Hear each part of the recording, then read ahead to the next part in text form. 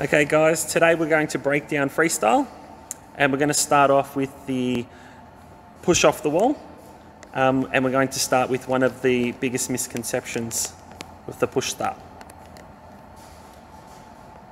Okay.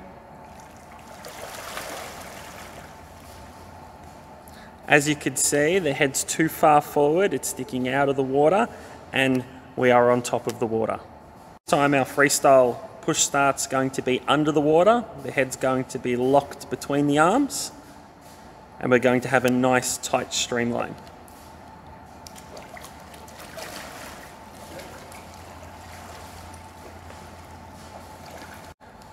So this time we're going to have a push start for freestyle, and we're going to have a streamline with 3 dolphin kicks to the surface.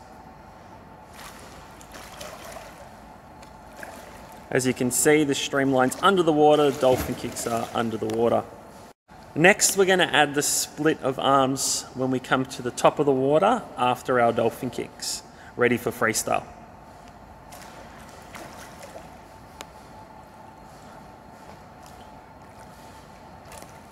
Next, we're going to add in the first 3 arms to freestyle.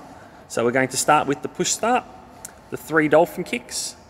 We're going to split our arms to our shoulders, and we're going to hold our breath to the 3rd stroke.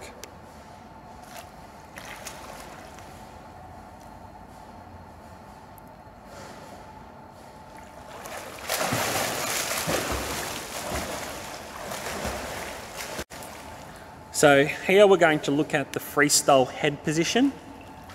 So as we're swimming freestyle, we need to keep the head in a neutral position. That means looking down, not looking forward, and this ensures that the body stays on top of the water and that we have eliminated any form of drag.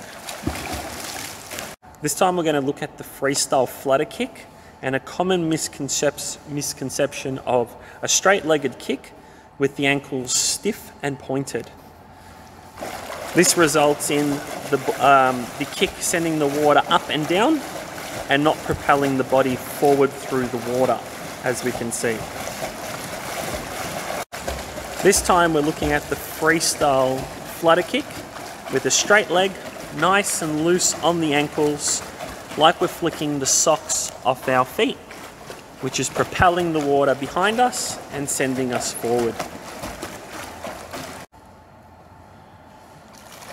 This time we're looking at the freestyle arm entering and starting from the shoulders and not in front of the head.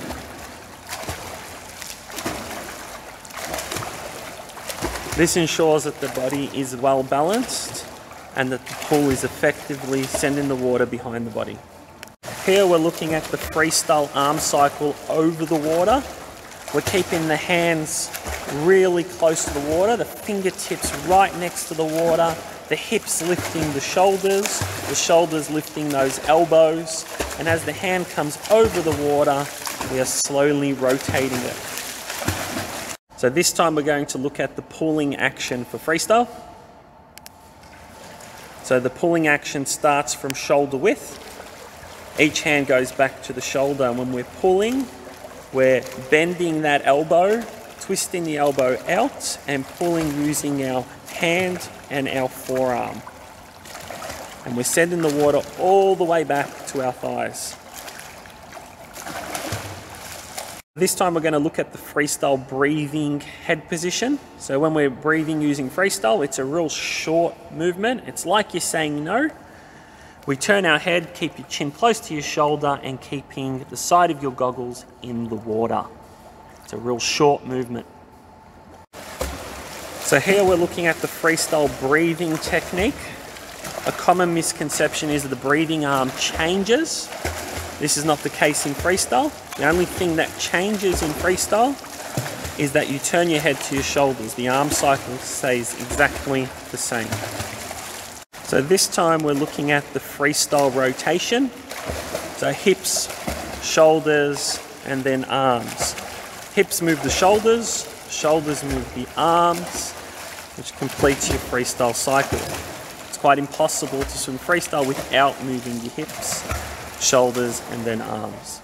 This time we're going to look at the freestyle finish. When we finish, We ensure that we touch the wall with one hand under the water and we do not breathe on the last arm.